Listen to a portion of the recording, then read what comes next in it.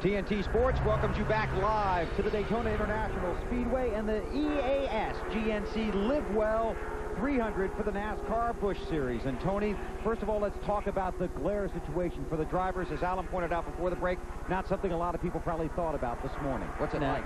And this part of the afternoon, it is very, very tough, especially coming off a turn 4. You're looking directly into the sunshine, and it makes it very, very difficult to see. You got to keep in mind, we're at Daytona Beach. There's a lot of sand here, and that sand hits those windscreens, and every time it hits the windscreen, it makes it look like a little star. So all that sand and grit there, it really takes its toll on the windshield. And that's why they tried to paint part of the windshield on Spencer's car to try and diminish some of that glare. Exactly. You can put a dark shield on your visor, but you're still getting the glare into your eyes. So if they put that black paint on there, hopefully it'll shield that enough to where he can see underneath that and not have the glare right in his eyes. But also, I told you guys, Jimmy Spencer was going to get back to the front before this thing was over. And he got it before the pit stop. You couldn't wait to get that, and he'd worked his way back up to second. But then now his strategy's out the window. Well, it's out the window, but he knows he's got a good enough car that he can win this thing. If he can get back to second from coming clear from the back like that, everybody up in the front there knows he's a contender for this win. And they also know he's not in the Daytona 500 tomorrow, so this is his day to shine, isn't it? Well, not only is it his day to shine, but he's awful hungry too, so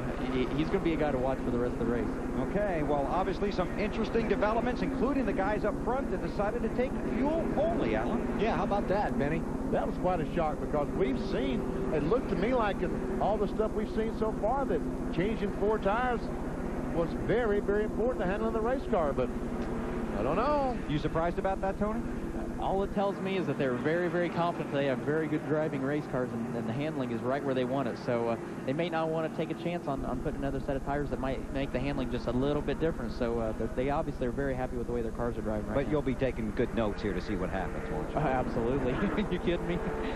Dale Earnhardt Jr. and David Green, the white car right behind him, just took the fuel only. Stacy Compton, 3rd car in line in that outside lane, just got right side tires, but he's got a problem. Report that he's got a tire going flat, and as the field comes to the restart, he's got to give up 3rd spot and come to pit road. There he comes down pit road. He's following the pace car on the pit road. Ouch. Man, what a tough green flag, green flag. 100 miles to go at Daytona.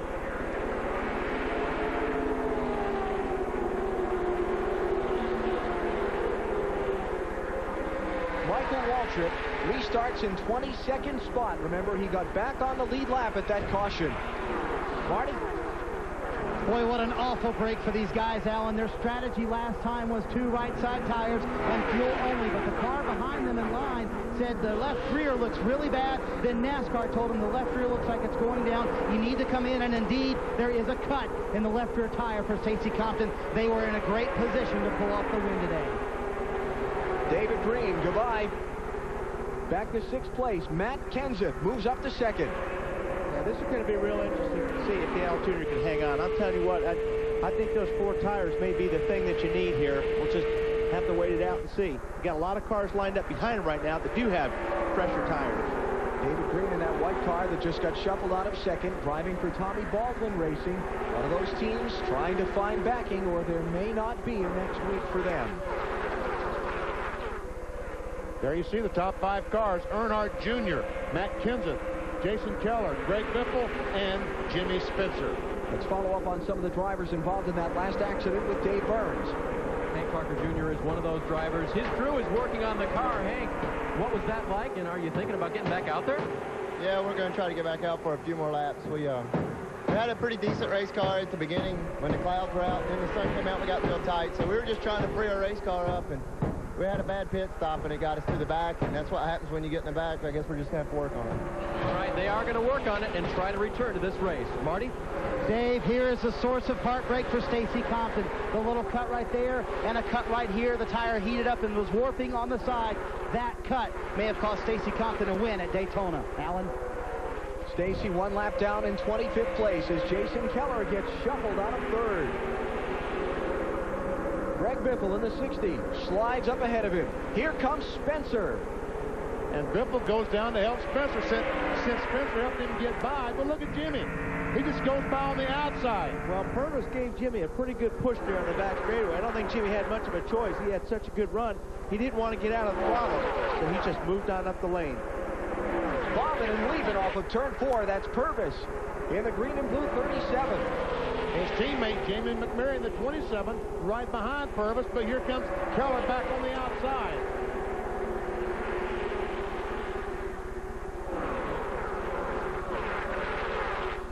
Chevrolet leads. Fords are second and third. That's Spencer's Pontiac on the outside. And Jeff Purvis in a Chevrolet below him.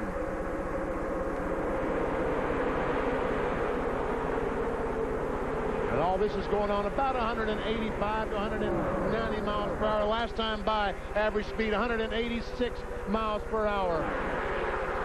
Now remember, Kenseth and Biffle are teammates at Roush Racing on the Winston Cup side.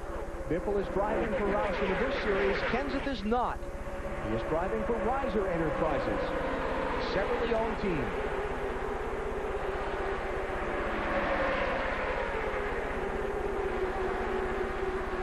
I'm really, I guess, impressed with the Kepley engine in that 17 car. Robbie Reiser told me that was the first Ford engine that they had built up in Wisconsin. And it looks like for the first crack out of the box, they're doing real well. Jimmy Spencer sliding up underneath. Going to put Jamie McMurray back in spot. Marty. Well, and a very impressive performance for the engine for Matt Kenseth, considering they've had overheating problems all week long, Alan. And in happy hour yesterday, they lost an engine. So that's why they had to go to the back of the field. This is a new race engine, and they were very worried about it before the race. But it's doing an outstanding job on the track right now. Oh, look at that 3 wide back there.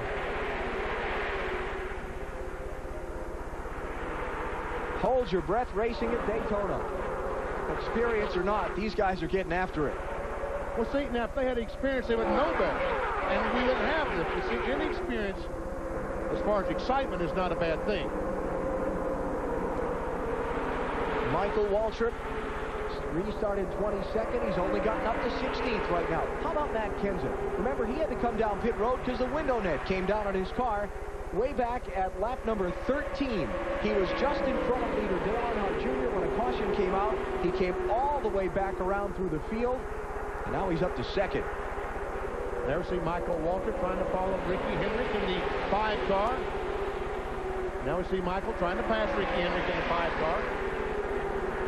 Tony, these guys need to be a little bit patient because we still have a long ways to go. That's very true, but I think it's going to be hard to convince Greg Cooper to be patient right now. Even though he's got his teammate in front of him, we know from watching him early in the race that he wants to get back in the lead as quick as possible. So it'll be interesting to see if they'll actually work together or if Biffle will get too aggressive and try to get back to the lead. Then see Jack Sprague, the 24 car, following Jeff Purvis. Second yellow car in the picture is Kevin LePage. Started way in the back, 35th. Haven't talked about him all day. He's picking his way to the front, still on the lead lap. Looks like Biffle about caught the wall that time, Tony. Yeah, he's getting a little aggressive here. The biggest thing is they just need to stay in line right now because they've got a lot of guys that are in a hurry behind them. So just wait and see what happens. Front 4, single file. Double file from 5th on back.